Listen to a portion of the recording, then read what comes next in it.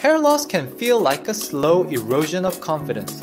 But what if we could regrow hair by regenerating the follicles themselves? No pills, no transplants.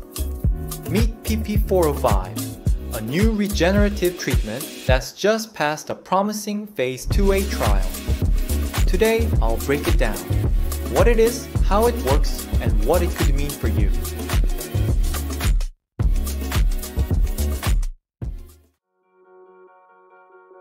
PP405 is an experimental treatment developed by Pelage Pharmaceuticals, originally out of UCLA.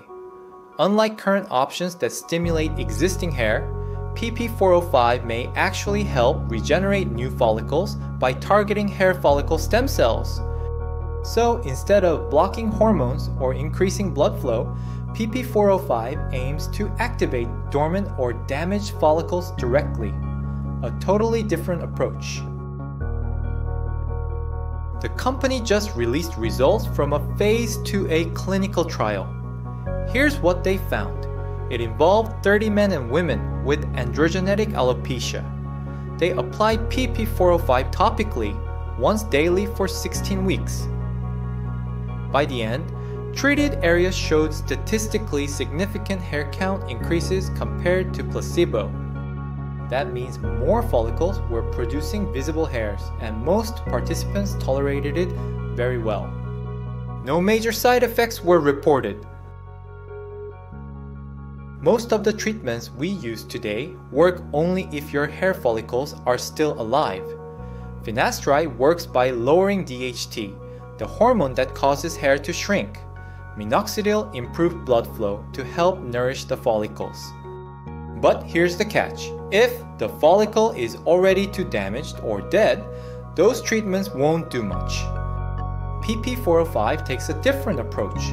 It goes straight to the stem cells inside your hair follicle, especially in a part called the bulge region.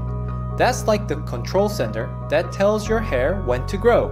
If we can wake up those stem cells, even worn out follicles might start growing hair again. Before you go looking for it online, PP405 is not available yet. This was just a Phase 2A trial, which means early stage safety and efficacy.